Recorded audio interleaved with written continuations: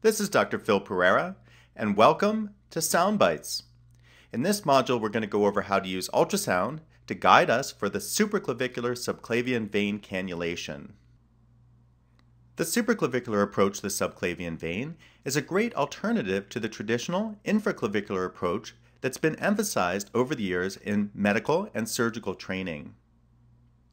For this approach, the catheter is placed into the subclavian vein above the clavicle, either very close to or at the junction with the internal jugular vein at the confluence of the brachiocephalic vein. Advantages of this approach include a relatively short distance to the vein and less wire kinking than with the infraclavicular approach. A nice article that goes over this approach was in the Western Journal of Emergency Medicine in 2009 by the authors listed below in the reference. Let's take a moment to review the upper extremity venous anatomy that we'll need to know to perform supraclavicular subclavian cannulation.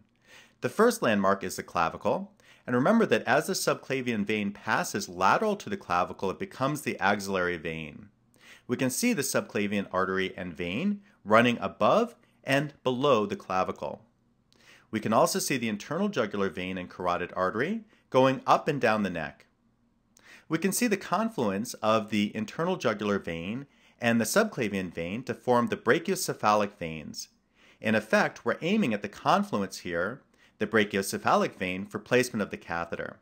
And we can see that the brachiocephalic veins join to become the superior vena cava going into the right atrium. And that's where we want to place the tip of the catheter.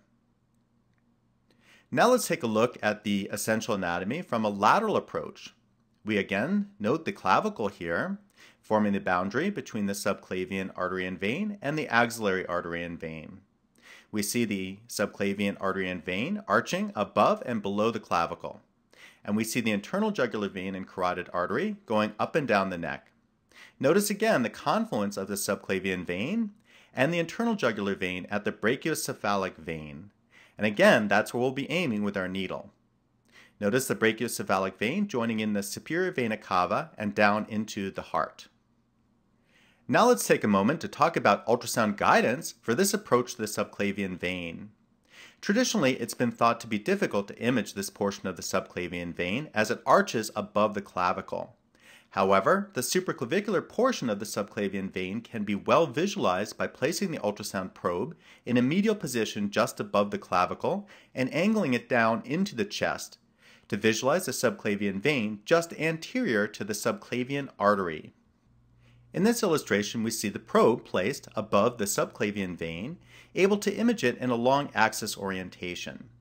For this application, we'll want to use the high-frequency 10 MHz linear array type probe. And notice that we have the probe angled anterior to pick up the vein, which will be located anterior to the subclavian artery. Thus, cannulation of the vessel will be performed in a long axis approach using ultrasound guidance.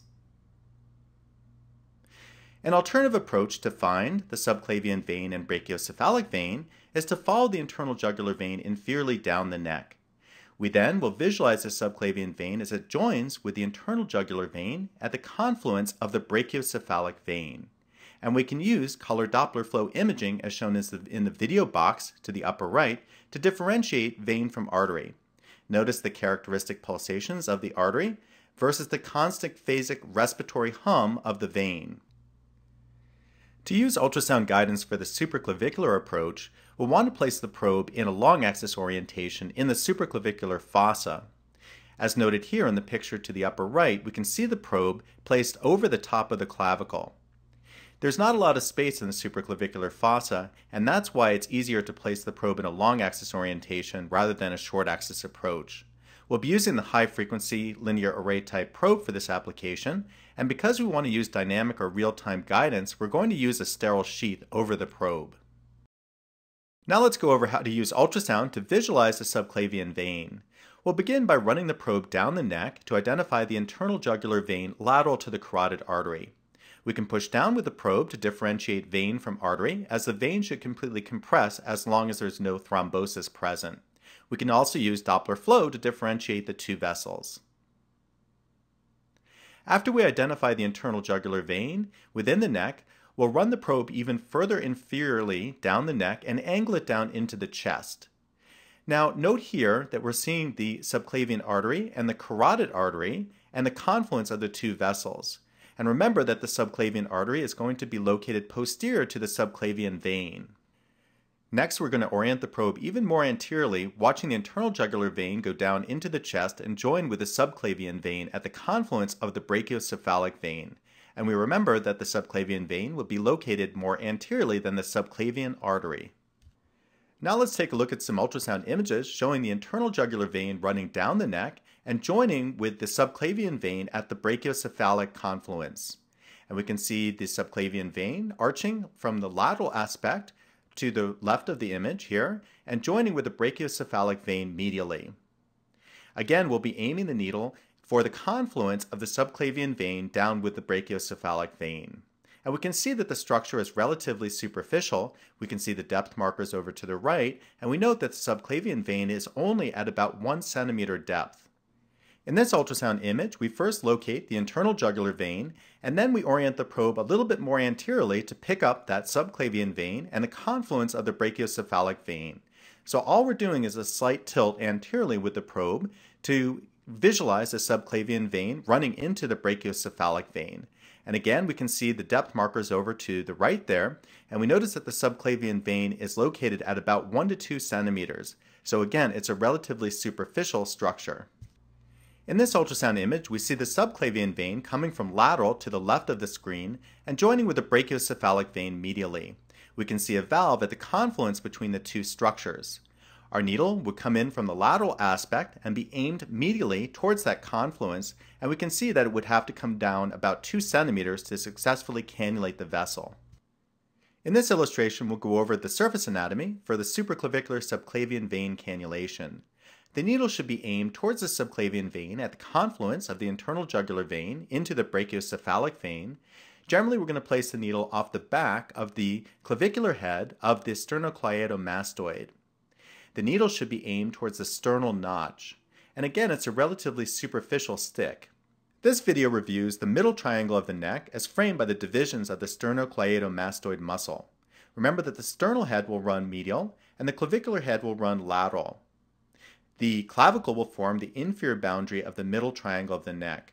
And we can see the index finger placed within the middle triangle. Within this triangle will run the internal jugular vein and the carotid artery. And that's where we want to be first locating with the probe the internal jugular vein as it runs down the neck. Here are the traditional surface landmarks for cannulation of the supraclavicular subclavian vein. We want to identify the clavicular head of the sternocleidomastoid laterally, and that's generally where we'll be placing our needle. The needle will be aimed towards the sternal notch medially. And we can see that the needle will be coming over the top of the clavicle aimed into the subclavian vein. In this video clip, we'll simulate the correct placement of the needle for cannulation of the subclavian vein above the clavicle. Here I'm just illustrating where the subclavian vein should be running from lateral to medial. And note here that we'll place the needle just lateral to the clavicular head of the sternocleidomastoid with an orientation towards the sternal notch of the sternum. Next, we'll add ultrasound into the mix, and here we're placing the high-frequency linear array probe into the supraclavicular fossa just above the subclavian vein. So we'll be placing the needle on the lateral aspect of the probe so that we can watch the needle come down into the vessel. And again, I'm just emphasizing the standard trajectory of the needle from that lateral aspect of the clavicular head of the sternocleidomastoid towards the sternal notch. Here we get a different perspective for the placement of the probe in the long axis configuration in the supraclavicular fossa. And we see here that that needle should be oriented off the back of the probe or lateral to the probe. We'll be placing the needle directly underneath the probe so that we can watch it at all times as it goes down to the vessel to correctly cannulate the subclavian vein, and the needle should be aimed towards that sternal notch. Here we're going to successfully cannulate the subclavian vein using the long axis approach under ultrasound guidance. And we can see the needle coming in from lateral to medial, successfully cannulating the subclavian vein. Notice that the needle has a bright or echogenic appearance on ultrasound. Here we'll stop the video clip and we can see the tip of the needle centered within the subclavian vein. We'll note the depth markers over to the right of the ultrasound image here, and we can see that the subclavian vein is at about 1 to 2 centimeters. And we need to keep this in mind as the dome of the lung is relatively close to the subclavian vein, and we want to keep that tip of the needle relatively superficial. Once we've had a successful cannulation of the vessel, we can actually guide the guide wire using ultrasound guidance. And this is helpful as we want to make sure that the guide wire passes without obstruction down into the vessel lumen. In this video clip, we can actually see the guide wire advance through the catheter into the subclavian vein laterally and being pushed down the subclavian vein into the confluence with the brachiocephalic vein medial and to the right. Next, we can watch as the guide wires further advance down the brachiocephalic vein into the superior vena cava, and here we can see the echogenic guide wire coming from left down the subclavian into the brachiocephalic and into the superior vena cava. And remember that we want to position the tip of the guide wire and then the resulting catheter within the superior vena cava so that it doesn't enter into the right atrium. To summarize some of the important parts of this module, I want to emphasize that the supraclavicular approach to the subclavian vein is a great alternative to the traditional infraclavicular approach, and one in which ultrasound guidance can be used dynamically or real time to guide the needle down into the vein, hopefully to decrease the risk of complications to our patient during the procedure. As we discussed, the subclavian vein cannulation is performed with the ultrasound probe held in the long axis orientation in the supraclavicular fossa, so that the needle will enter off the back of the probe laterally and be advanced in a long axis view down into the vein. Let's finish here with a discussion of some of the potential complications of this approach, the first of which is inadvertent pneumothorax. Now, the subclavian vein is relatively close to the lung, the dome of the lung, and for that reason will traditionally go on the right side, where the right side of the lung is a little lower at the dome than on the left side. We can actually visualize the dome of the lung with ultrasound as seen in the video box to the upper right. We can see the pleural surfaces moving back and forth as the patient breathes, and this is called lung sliding. So we can visualize the lung and avoid it. We want to avoid deep punctures with the needle and keep that needle tip visualized at all times as we advance it down into the vein. A second potential complication is inadvertent puncture of the subclavian artery during the cannulation procedure. Remember that the subclavian vein lies anterior to the subclavian artery, and we can actually identify both structures prior to puncture attempts using ultrasound. We can use color flow Doppler imaging to differentiate the artery from the vein, and as seen in the mini boxes to the upper part of the video here, we can see to the left the pulsations within the subclavian artery, and the venous hum to the right there within the subclavian vein. We want to aim that needle anteriorly at all times to avoid the subclavian artery so as not to inadvertently puncture it during the cannulation procedure. So while it's important to discuss the potential complications of this approach, I feel that this is a great line in clinical use and one that's actually better or safer for our patients than the traditional blind, landmark-based infraclavicular approach to the subclavian vein. So I hope it's something that you'll give a try in the clinical areas using ultrasound guidance. And I look forward to seeing you back in the future as Soundbites continues.